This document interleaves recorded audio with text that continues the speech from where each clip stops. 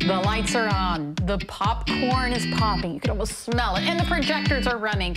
The movies on the big screen are back. And it looks like blockbuster films that were put on hold because of the pandemic, they're going to be released this year. So what can we expect to see? For the answer to that question and more questions, we turn to film critic and founder of Revival House Theater, Mr. Rob Rector. How are you, Rob? Good to be with you all again, even in a virtual setting. Yes, it's wonderful to see you. How are you? We've missed you desperately. It's great to. So let me ask you real quick: is 2022 looking like a blockbuster year? So I think there's a lot of probably copying and pasting we could have done from last year's segment and put it onto this one, because a lot of those that were slated for last year have now been pushed to this year. So that means kind of double the blockbusters this year. So, you know, there's a heavy plate for whatever genre of film you're interested in. There's going to be multiple options for you out there in the theater. Yeah, and it looks and like... home. And home, yes, yes. And it looks like there are going to be a lot of sequels. In fact, most of what we're talking about are sequels. Yeah, there's a trend, and it was this. I heard this phrase that was coined. It was called a legacy sequel, and like a legacy sequel, meaning like Ghostbusters Afterlife, where you have the originals, but then you kind of usher in a new generation of there. And I think a lot of these kind of fall under that same kind of title as a legacy sequel. So, all right, well, let's talk specifics. What are your thoughts on Scream? Never say who's there. Don't you watch scary movies?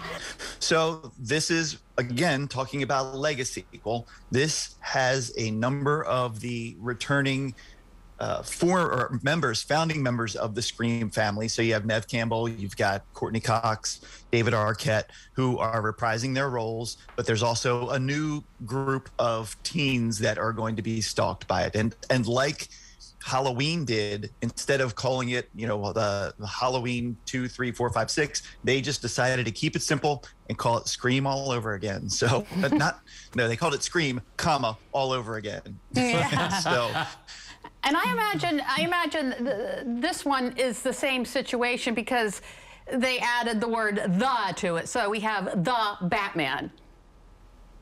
This is another one that I'm excited about. Yes, Robert Pattinson takes over the role of the titular superhero, and so it's got a great cast of Zoe Kravitz is Catwoman, Colin Farrell is Penguin.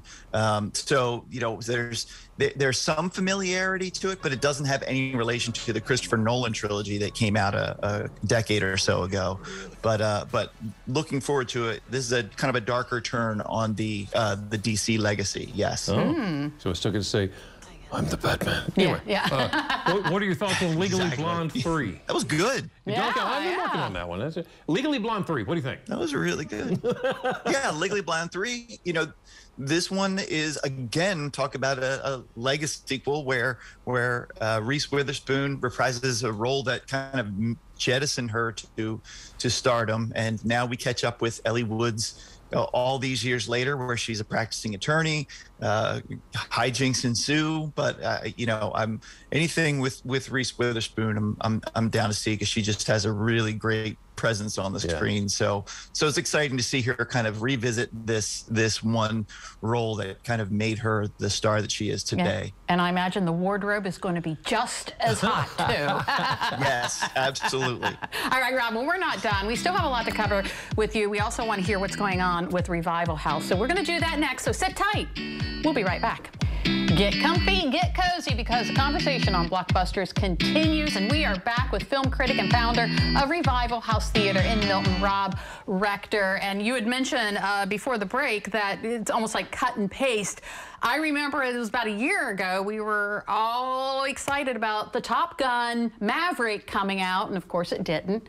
Is it coming out this year? Let's hope this is a year we go into the danger zone. Oh. Yeah, and we'll get a double dose of Tom Cruise this year. Not only do we have Top Gun Maverick, which is his long-awaited sequel, but we also have another long-awaited sequel with Mission Impossible 7. Seven. He's made 7 of these. I know, and they're good. They're still good. So anyway, yes, Top Gun Maverick has Jennifer Connelly is the love interest, I believe, in this one. Ed Harris. And I believe Val Kilmer is going to return as the Iceman. Oh, that's exciting. So what are your thoughts on Avatar 2? Avatar 2. So this one has been, 10 years in the making?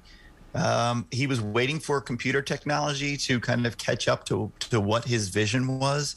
And all I can say is that I hope we like it, because he has, I believe, 4 of these in the works. So this is one of 4 more that are supposed to come out.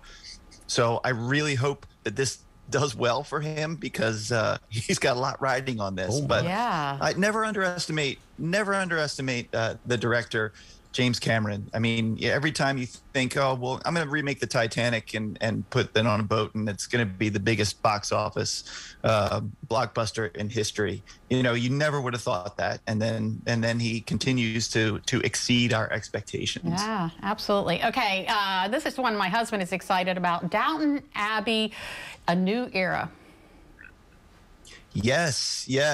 So this one takes place in a nightclub.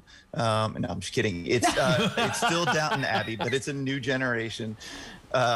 It's Downton Abbey Electric Boogaloo. So this is, it's got some of the same characters for the original, but there's a new director, same writer though. So there's going to be some consistency with it as well too, following the historical drama film that was released in 2019, I believe. Wow. So look for the further adventures of the Downton Abbey legacy. So you've been talking about Lego sequels, and I get all that, and I understand all that, but there's some originals coming out too.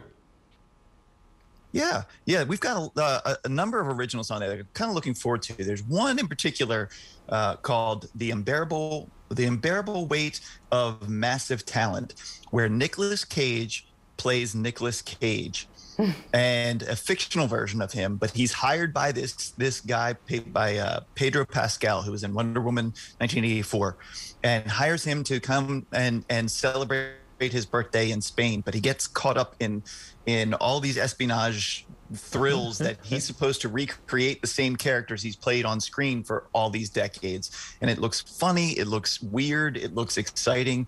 So, and I'm down for Nicolas Cage, whatever he does, because he's just a madman. Yeah. All right, so we wanted to talk a little bit about Revival House. What's going on with that?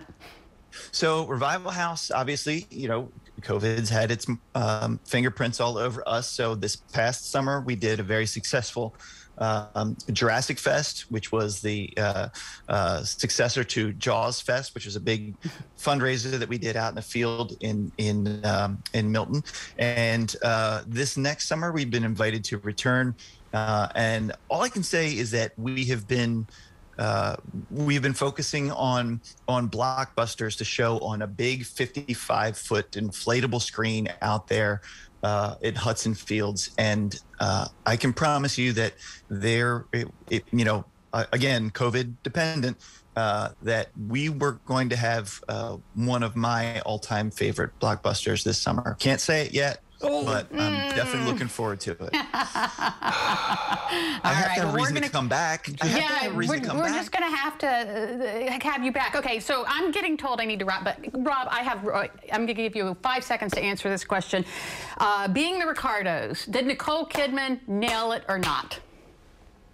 Oh, absolutely. I think she did. I loved it. I mean, that was it wasn't an impersonation. She actually seemed like she was channeling Lucille Ball, in my opinion. My opinion too. I had my doubts, but I just wanted to hear from someone who knew a little bit better than me. Thank you so much, Rob Rector. He's not here, so I'll have to ask. You have to ask me.